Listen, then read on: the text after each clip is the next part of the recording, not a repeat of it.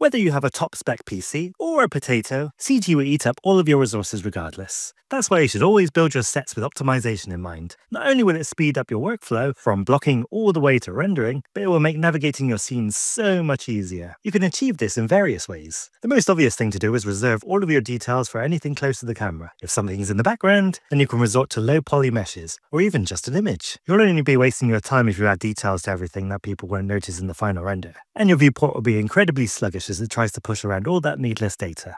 Clicking this icon means the object will disappear from your viewport, but will still show in your final renders. Clear anything you don't need, and you'll have a much calmer Blender experience whilst navigating the viewport. It will still be factored into your final render calculations, however, but we can tackle this by getting ahead of ourselves in the modeling stage. I built this scene in a very simple modular way, so I can hide anything that isn't on camera with zero impact on my shots, both in the viewport and the final render. This shot in particular had barely anything left in the scene by the time I'd rendered it. It's a rule I normally stick to, but I completely forgot to add any optimization setups to this scene I'm currently working on. It's all one big complicated mesh. So now everything is slow, and I hate myself.